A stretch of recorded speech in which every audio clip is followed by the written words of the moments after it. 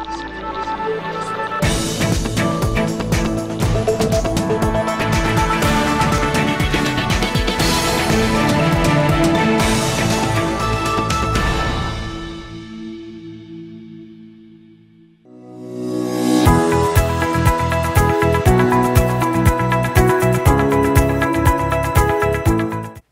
పరీక్షలకు సంబంధించి అంటే కాంపిటేటివ్ ఎగ్జామ్స్లో జనరల్ సైన్స్ మరియు సైన్స్ అండ్ టెక్నాలజీ ఈ టాపిక్ల్లో ప్రధానంగా జీవ వైవిధ్యము బయోడైవర్సిటీ అనే టాపిక్ చాలా ఇంపార్టెంట్. గ్రూప్ 2 ఎగ్జామ్స్ కానీ గ్రూప్ 1 కానీ సివిల్స్ కానీ ఇంకా ఇతర పోటీ పరీక్షల్లో ప్రధానంగా ఈ మధ్య కాలంలో ఎక్కువగా బిట్స్ అడుగుతున్నటువంటి ఒక టాపిక్ జీవ వైవిధ్యము బయోడైవర్సిటీ. ఏంటి జీవ వైవిధ్యము బయోడైవర్సిటీ అనే టాపిక్ గురించి చూద్దాం మనం. జీవ వైవిధ్యం అంటే ఏమిటి, అలాగే జీవ వైవిధ్యంకి సంబంధించిన సదస్సులు, లెవెల్స్ ఆఫ్ బయోడైవర్సిటీ, జీవ వైవిధ్యం యొక్క స్థాయిలు ఏమిటి, టైప్స్ ఆఫ్ బయోడైవర్సిటీ, జీవ వైవిధ్యం యొక్క రకాలు ఏమిటి, అలాగే హాట్స్పాట్స్ అంటే ఏమిటి, అలాగే జీవ వైవిధ్యం సంరక్షణ విధానాలు ఏమిటి, ఇందులోనే నేషనల్ పార్క్సు, శాంచురీసు అంటే వన్యమృగ సంరక్షణ కేంద్రాలు, బయోస్పియర్ రిజర్వ్స్ ఇలాంటివి వస్తూ ఉంటాయి మనకి. అలాగే అంతరించిపోతున్న మొక్కలు, జంతువులు పరిస్థితి ఏమిటి, ఇలాంటి విషయాలన్నీ మనకి ఈ జీవ వైవిధ్యం అనే టాపిక్లో వస్తాయి. ముందుగా అసలు ఈ జీవ వైవిధ్యం అంటే ఏందో చూద్దాం. బయోడైవర్సిటీ జీవ వైవిధ్యం పదాన్ని ఉపయోగించిన శాస్త్రవేత్త W.G. రోజెస్. జీవ వైవిధ్యము లేదా బయోడైవర్సిటీ అనే పదాన్ని ముందు ఉపయోగించిన శాస్త్రవేత్త W.G. రోజెస్. జీవ వైవిధ్యము అనే ఒక గ్రంథాన్ని రచించిన శాస్త్రవేత్త E.O. విల్సన్. జీవ వైవిధ్యము బయోడైవర్సిటీ అనే ఒక గ్రంథాన్ని రచించిన వారు E.O. విల్సన్. ఇక జీవ వైవిధ్యం అంటే ఏంది మనం ఆలోచించినట్లయితే, ఈ యొక్క అతిపెద్ద భూమండలం, ఈ భూమి మీద అనేక రకాల జంతువులు ఉన్నాయి, అనేక రకాల మొక్కలు ఉన్నాయి. ఈ జంతువులు మొక్కలు ఎప్పుడో కొన్ని వందల వేల సంవత్సరాల క్రితం ఏర్పడి పరిణామక్రమంలో ఏర్పడుతూ వస్తున్నాయి. ఇందులో వైవిధ్యత ఉంది. ఆవరణం పరంగా అనేక రకాల వైవిధ్యతలు ఉన్నాయి. అంటే ఆవాసాల పరంగా అంటే కుంటలు ఉన్నాయి, చెరువులు ఉన్నాయి, సరస్సులు ఉన్నాయి, ఎడారులు ఉన్నాయి, అడవులు ఉన్నాయి. ఇలా ఆవాసాల పరంగా చూస్తే మన భూమండలం పైన అనేక వైవిధ్యత మనకు కనిపిస్తుంది. అలాగే జంతువుల పరంగా చూస్తే సింహాలు ఉన్నాయి, పులులు ఉన్నాయి, ఏనుగులు ఉన్నాయి, ఇలా మానవులు ఉన్నారు, కుక్కలు ఉన్నాయి, ఇలా జిరాఫీలు ఉన్నాయి. ఇలా జంతువుల్లో కూడా వైవిధ్యత కనిపిస్తుంది మనకి. మొక్కలు, అతిపెద్ద వృక్షాలు ఉన్నాయి, అతి చిన్న వృక్షాలు ఉన్నాయి. శైవలాలు లాంటివి, కంటికి కనిపించని లాంటివి, శిలీంధ్రాలు లాంటివి ఉన్నాయి. బ్రయోఫైట్స్ ఉన్నాయి, టెరిడోఫైట్స్ ఉన్నాయి, వివృత బీజాలు, ఆవృత బీజాలు, ఏకదళ బీజాలు, ద్విదళ బీజాలు. ఇలా మొక్కల్లో కూడా అనేక రకాల మొక్కలు ఉన్నాయి. వాటిలో వైవిధ్యత కనిపిస్తుంది మనకి. ఏంటి ఈ వైవిధ్యత? వేరియేషన్స్ అంటాం మన ఇంగ్లీష్లో. బయోడైవర్సిటీ వైవిధ్యత అంటే జనరల్గా మనకి పురుష స్త్రీ జీవుల్లో శుక్రకణాలు, అండాలు ఏర్పడేటప్పుడు ఆయా జీవుల్లో కానీ మొక్కల్లో కానీ క్షయకరణ విభజన, మియోసిస్ అనే ఒక విభజన జరిగింది. ఆ మియోసిస్ అనే ఒక విభజనలో ప్యాకటీన్ దశ అనే ఒక దశ ఉంటుంది. ఆ ప్యాకటీన్ దశలో క్రోమోజోములు మొక్కలైపోయి తిరిగి అంటుకుంటుంటాయి. ఈ మొక్కలైపోయి తిరిగి అంటుకోవడం వలన పుట్టేటువంటి పిల్లలు తల్లిదండ్రుల్లాగే ఉన్నప్పటికీ కొంచెం వైవిధ్యతను చూపిస్తారు. ఇలా అటు మొక్కల్లో ఇటు జంతువుల్లో కొత్త జనరేషన్ వచ్చే ప్రతిసారి ఆ మియోసిస్ విభజన జరిగి శుక్రకణాలు అండాలు ఏర్పడేటప్పుడు ఆ క్రోమోజోముల్లో పునఃసంయోజనాలు డిఎన్ఏ రీకాంబినేషన్స్ జరిగి రాబోయే జనరేషన్లో మార్పులు కొద్దిగా వస్తూ ఉంటాయి. ఈ small differences between parents and of springs, తల్లిదండ్రులకి పిల్లలకి ఉండే స్వల్పమైన తేడాలని వైవిధ్యాలు అంటారు. Small differences between two individuals, ఇద్దరు వ్యక్తుల మధ్య ఈ ప్రపంచంలో ఇన్ని కోట్ల మంది ఉంటే ఏ ఇద్దరు ఒక రకంగా ఉండరు. ఇద్దరు వ్యక్తుల మధ్య ఉండే స్వల్పమైన తేడాలను కూడా వైవిధ్యం అని అంటారు. సో అసలు వైవిధ్యం అంటే అదనమాట. Small differences between two individuals, small differences between parents and of springs, ఇద్దరు వ్యక్తుల మధ్య ఉండే స్వల్పమైన తేడాలు, లేదంటే తల్లిదండ్రులకి పిల్లలకి మధ్య ఉండే స్వల్పమైన తేడాలే వైవిధ్యత అంటే. ఇది జరుగుతూ ఉంది కొన్ని మిలియన్ల సంవత్సరాల నుంచి. కాబట్టి ఎప్పుడు కూడా తల్లిదండ్రులను పోలిన పిల్లలు, పిల్లలను పోలిన మళ్ళా పిల్లలు ఇలా వస్తూ ఉన్నప్పటికీ కొద్దిపాటి తేడాలు వస్తూ ఉంటాయి. అలా వస్తూ వస్తూ కొన్ని మిలియన్ల సంవత్సరాల కాలంలో ఏకకణ జీవులైన జంతువుల నుంచి బహుకణ జీవులైన క్షీరదాలు ఏర్పడినాయి. అలాగే మొక్కల్లో కూడా శైవలాల నుంచి ఈ యొక్క మహావృక్షాలైన ద్విదళ బీజాలు కూడా ఏర్పడినాయి. అందుకని ఈ వైవిధ్యత అనేది మనకి ప్రపంచంలో కనిపిస్తుంది, అటు మొక్కల్లో కానీ ఇటు జంతువుల్లో కానీ. అయితే మనం కరెక్ట్గా ఈ రకంగా భూమి మీద మొక్కల్లో కానీ జంతువుల్లో కానీ ఆవాసాల్లో కానీ ఈ డిఫరెన్షియేషన్, ఈ వేరియేషన్, ఈ డైవర్సిటీ, ఈ యొక్క వైవిధ్యత ఉండడమే జీవ వైవిధ్యత. అయితే దీని కరెక్ట్ డెఫినేషన్ మనం ఆలోచించినట్లయితే 1992లో యుఎన్ ఆధ్వర్యంలో ఒక ధరిత్రీ సదస్సు జరిగింది. 1992లో యుఎన్ ఆధ్వర్యంలో రియో డి జెనీరోలో ఒక ధరిత్రీ సదస్సు జరిగింది, అంటే ఎర్త్ సమ్మిట్ జరిగింది. ఈ ధరిత్రీ సదస్సులో ఈ జీవ వైవిధ్యానికి కరెక్ట్ డెఫినేషన్ చెప్పారు. ఆ కరెక్ట్ డెఫినేషన్ ఏందో మనం ఒకసారి చూసినట్లయితే, భూమి మీద కానీ జల ఆవరణ వ్యవస్థలో కానీ ఈ భూమి మీద ఎలా ఉన్నాయి, నేల ఉంది, నీరుంది.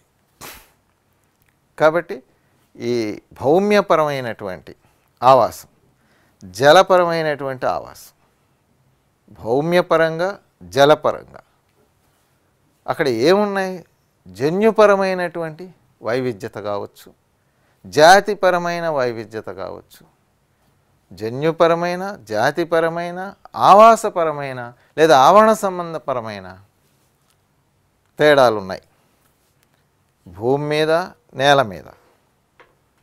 సరే, భూమి మరియు అంటే నేల మరియు జలం, జలావాసం, నేల భౌమ్యపరమైన, వీటిల్లో ఏమున్నాయి, జాతిపరమైన వైవిధ్యత, జన్యుపరమైన వైవిధ్యత, అలాగే ఆవాసాలు లేదా ఆవరణపరమైన వైవిధ్యత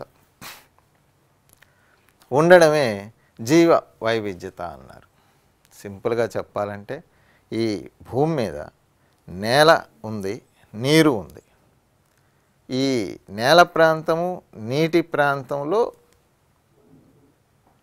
జన్యుపరమైన వైవిధ్యత కనిపిస్తుంది, జాతిపరమైన వైవిధ్యత కనిపిస్తుంది, ఆవరణ సంబంధమైన వైవిధ్యత కనిపిస్తుంది.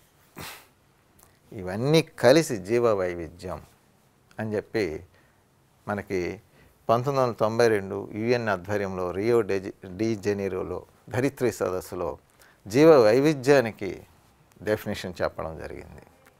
సింపుల్గా చెప్పాలంటే ఈ భూమి మీద ఉండే జీవరాశుల్లో జన్యు వైవిధ్యత ఉంటుంది, అలాగే జాతి వైవిధ్యత ఉంటుంది, అలాగే ఆవరణ సంబంధమైన వైవిధ్యత ఉంటుంది. అన్నీ కలిపే జీవ వైవిధ్యత. మీకు ఇంకా విపులంగా చెప్పాలంటే అన్ని జీవరాశుల్లో జన్యువులు ఉంటాయి, వాటిల్లో వైవిధ్యత. భూమి మీద అనేక జాతులు ఉన్నాయి. కుక్కలు ఒక జాతి, ఏనుగులు ఒక జాతి, జిరాఫీలు ఒక జాతి, మానవులు ఒక జాతి. సో జాతుల్లో వైవిధ్యత ఉంది. ఆవరణ సంబంధమైన వైవిధ్యత, ఒకటే ఆవరణం లేదు. ఆవరణం అంటే పరిసరం, నేలకు సంబంధించిన ఆవరణాలు ఉన్నాయి, అంటే అడవులు లాంటివి ఉన్నాయి, ఎడారులు లాంటివి ఉన్నాయి. నీటికి సంబంధించిన ఆవరణలు ఉన్నాయి, అంటే కుంట ఆవరణ వ్యవస్థలు ఉన్నాయి, సరస్సు ఆవరణ వ్యవస్థలు ఉన్నాయి, గడ్డి మైదానాలు ఉన్నాయి, పంట భూములు ఉన్నాయి. ఇలా ఆవరణ సంబంధమైన వైవిధ్యత కూడా మనకి భూమి మీద కనిపిస్తుంది. అన్ని వైవిధ్యతలు కలిపి జీవ వైవిధ్యత అంటున్నాం. ఇక్కడ 2 బిట్లు మనం ఇంపార్టెంట్గా చూసుకున్నట్లయితే, యుఎన్ ఆధ్వర్యంలో ధరిత్రీ సదస్సు ఎక్కడ జరిగింది? 1992లో ధరిత్రీ సదస్సు రియో డి జెనిరోలో జరిగింది. అది మంచి ఇంపార్టెంట్ బిట్. అలాగే ఏ సంవత్సరం జరిగింది? యుఎన్ ఆధ్వర్యంలో రియో డి జెనిరోలో ధరిత్రీ సదస్సు ఏ సంవత్సరంలో జరిగిందంటే 1992. అంతేకాకుండా ఇంకొక 2 బిట్స్ ఉన్నాయి. జీవ వైవిధ్యం దినోత్సవం ప్రతి సంవత్సరం ప్రపంచవ్యాప్తంగా డిసెంబర్ 29న జరుపుకుంటారు. జీవ వైవిధ్యం దినోత్సవాన్ని ప్రతి సంవత్సరం ప్రపంచవ్యాప్తంగా డిసెంబర్ 29న జరుపుకుంటారు. అలాగే జీవ వైవిధ్య దశాబ్దం 2011 నుంచి 2020 వరకు, అంటే 10 సంవత్సరాల పాటు జీవ వైవిధ్య దశాబ్దంగా దీన్ని గుర్తిస్తారు. సో ఇప్పుడు మీకు జీవ వైవిధ్యం, అసలు వైవిధ్యం అంటే ఏంది, జీవ వైవిధ్యం చూశారు, ధరిత్రీ సదస్సు ఎక్కడ జరిగిందో చూశారు, ఏ సంవత్సరంలో జరిగిందో చూశారు, వాళ్ళు చెప్పిన డెఫినేషన్ చూసాము. అలాగే జీవ వైవిధ్య దినోత్సవం డిసెంబర్ 29 ప్రపంచవ్యాప్తంగా జరిగిద్దని నేర్చుకున్నారు. జీవ వైవిధ్య దశాబ్దం 2011 నుంచి 2020 వరకు జరుగుతుందని నేర్చుకున్నారు, గుర్తించారు. ఇకపోతే జీవ వైవిధ్యం అనే పదాన్ని మొదట ఉపయోగించింది WG రోజెస్. జీవ వైవిధ్యం అనే గ్రంథాన్ని రచించింది EO విల్సన్. ఇవి మనకిప్పుడు తెలిసినాయి. ఇంకొక విషయం ఏంటంటే లెవెల్స్ ఆఫ్ బయోడైవర్సిటీ, జీవ వైవిధ్యం యొక్క స్థాయిలు, లెవెల్స్ ఆఫ్ బయోడైవర్సిటీ. ఆ తర్వాత టైప్స్ ఆఫ్ బయోడైవర్సిటీ, జీవ వైవిధ్యం యొక్క రకాలు. ఇవి మనం ఇప్పుడు చూద్దాం. లెవెల్స్ ఆఫ్ బయోడైవర్సిటీ అంటే జీవ వైవిధ్యం యొక్క స్థాయిలు. వీటిని 3 రకాలుగా గుర్తిస్తారు: genetical biodiversity, species biodiversity, ecological biodiversity. జన్యుపరమైన జీవ వైవిధ్యం, జాతిపరమైన జీవ వైవిధ్యం, ఆవరణ సంబంధపరమైన జీవ వైవిధ్యం. ఏంటి ఇవి? లెవెల్స్ ఆఫ్ బయోడైవర్సిటీ, జీవ వైవిధ్యం యొక్క స్థాయిలు. లెవెల్స్ ఆఫ్ బయోడైవర్సిటీ మొదటిది genetical biodiversity, species biodiversity, ecological biodiversity. జన్యుపరమైన జీవ వైవిధ్యం, జాతిపరమైన జీవ వైవిధ్యం. మూడోది ఆవరణ సంబంధమైన జీవ వైవిధ్యం.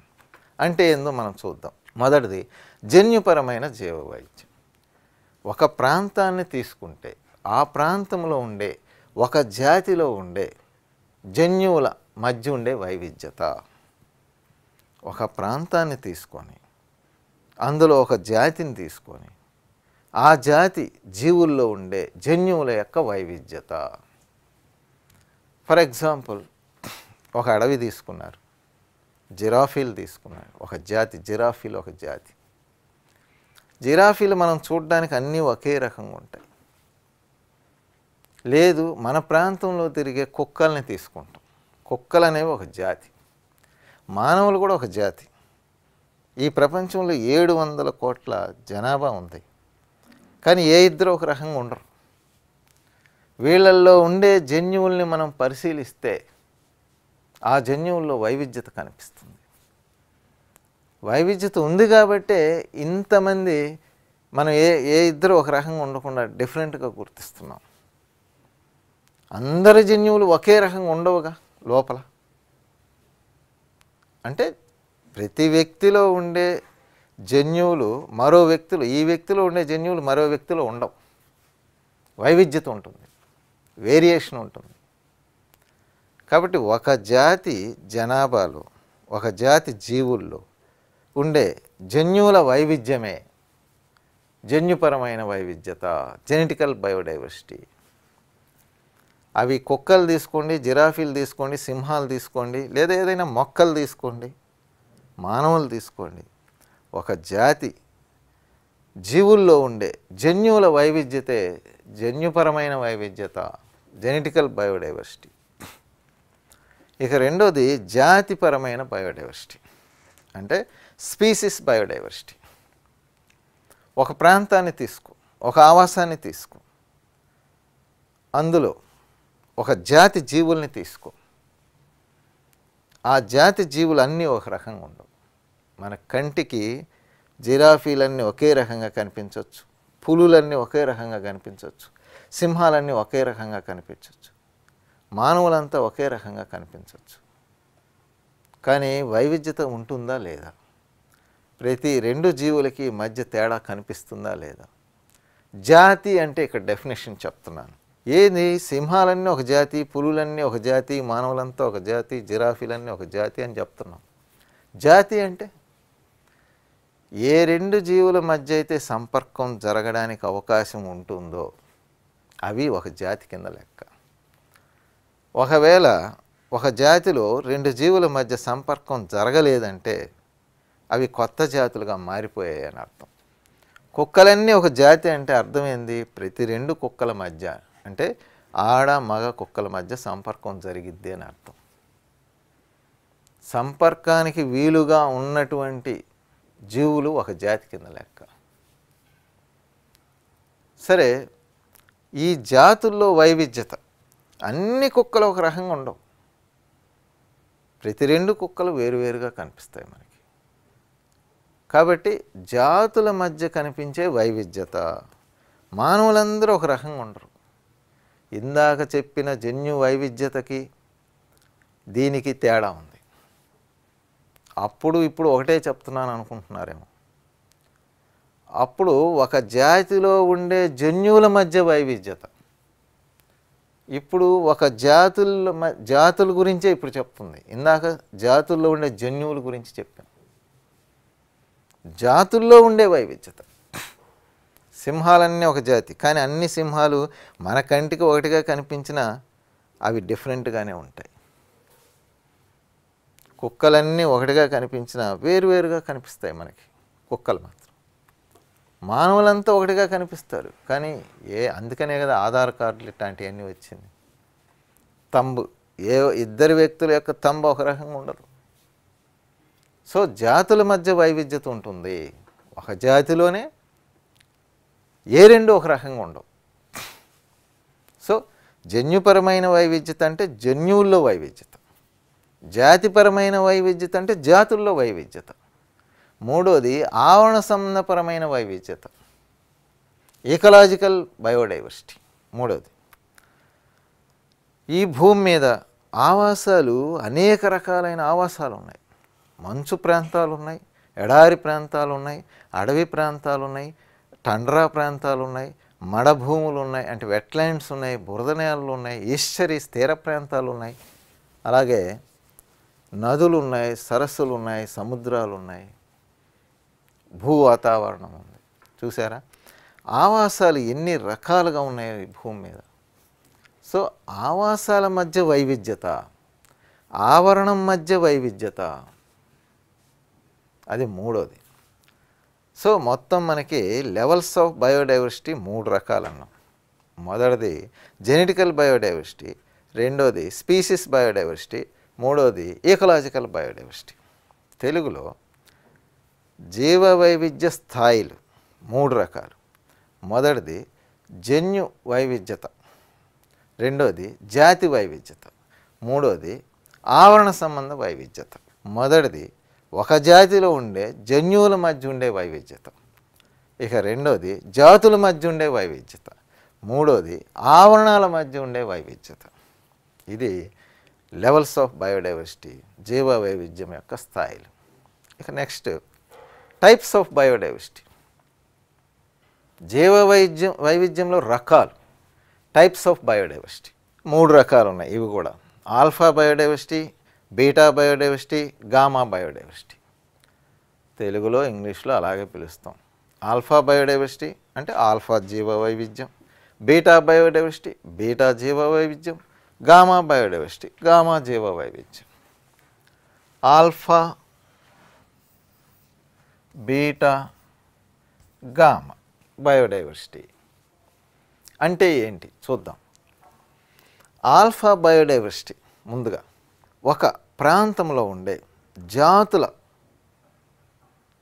సంఖ్య, ఒక ప్రాంతంలో ఉండే ఒక జాతికి సంబంధించిన సంఖ్య మొత్తాన్ని ఆల్ఫా బయోడైవర్సిటీ అంటాం. దీన్ని ఇంకో రకంగా కూడా మనం చెప్పచ్చు. టైప్స్ ఆఫ్ బయోడైవర్సిటీ అన్నాం, alpha beta gamma. Measurement of biodiversity అని కూడా అనొచ్చు. Types of బయోడైవర్సిటీనే measurement of biodiversity అనొచ్చు. ఒక ప్రాంతంలో ఉండే జాతుల యొక్క మొత్తాన్ని ఆల్ఫా బయోడైవర్సిటీ, మొత్తం నెంబర్, జాతుల యొక్క సంఖ్య, ఒక ప్రాంతానికి పరిమితమైన జాతుల యొక్క సంఖ్య, దాన్ని ఆల్ఫా బయోడైవర్సిటీ అన్నాం. అలాగే బీటా బయోడైవర్సిటీ, ఇక్కడ ఒక ఆవరణ వ్యవస్థ తీసుకుంటే అది మంచినీటి ఆవరణ వ్యవస్థ కావచ్చు, ఎడారి ఆవరణ వ్యవస్థ కావచ్చు, అటవీ ఆవరణ వ్యవస్థ కావచ్చు. ఆ ఆవరణ వ్యవస్థలో ఉండే జీవజాతుల యొక్క వైవిధ్యమైనటువంటి సంఖ్య, జీవజాతుల యొక్క సంఖ్య ఒక ఆవరణ వ్యవస్థలో, ఇందాక ఒక ప్రాంతంలో ఒక ఏరియాలో ఉండే జీవుల యొక్క మొత్తం ఆల్ఫా బయోడైవర్సిటీ. ఇక్కడ ఒక ఆవరణ వ్యవస్థ తీసుకుంటే ఒక మంచినీటి ఆవరణ వ్యవస్థ, ఒక కుంట ఆవరణ వ్యవస్థ, ఒక సరస్సు ఆవరణ వ్యవస్థ, ఒక ఎడారి ఆవరణ వ్యవస్థ, ఒక అటవీ ఆవరణ వ్యవస్థ, ఇందులో ఉండే జీవజాతుల యొక్క సంఖ్య మొత్తం, దాన్ని బీటా బయోడైవర్సిటీ అంటాం. అంటే ఆల్ఫా కన్నా బీటా కొంచెం పెద్దది. అది ఒక నిర్ణీత ప్రాంతానికి ఆల్ఫా బయోడైవర్సిటీ, అక్కడ ఉండే జీవజాతులు. ఇది ఒక ఆవరణ వ్యవస్థకు సంబంధించి ఉండే జీవజాతులు. ఇక గామా ఒక పెద్ద ప్రాంతం, ఒక రాష్ట్రం అంతా పెద్ద ప్రాంతం, ఇందులో అనేక ఆవరణ వ్యవస్థలు ఉండొచ్చు. వీటన్నిటిలో ఉండే జీవజాతుల మొత్తం గామా బయోడైవర్సిటీ. ఒక ప్రాంతానికి, ఒక ఆవరణ వ్యవస్థకి, అనేక ఆవరణ వ్యవస్థలతో కూడినటువంటి ఒక ప్రాంతం లేదా ఒక రాష్ట్రం, అలాంటిది అన్నమాట ఒక బయోడైవర్సిటీ, ఒక బయోస్పియర్. సో బయోస్పియర్ అంటే పెద్దది, ఒక రాష్ట్రం అంతా. ఒక రాష్ట్రంలో అనేక ఇవి ఉంటాయి, ఆవరణ వ్యవస్థలు ఉంటాయి.